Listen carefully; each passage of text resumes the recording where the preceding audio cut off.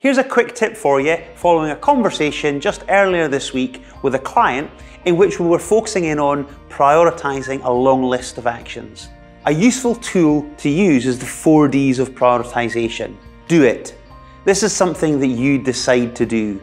Delegate it. This is something which needs to be done but not by you. Another member or an outsourced option can do it. Defer it.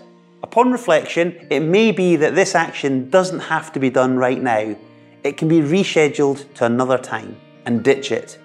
Upon reflection, this action isn't even relevant now. It's no longer the opportunity we thought it was. Just get rid. There's the 4 Ds. Hope that helps.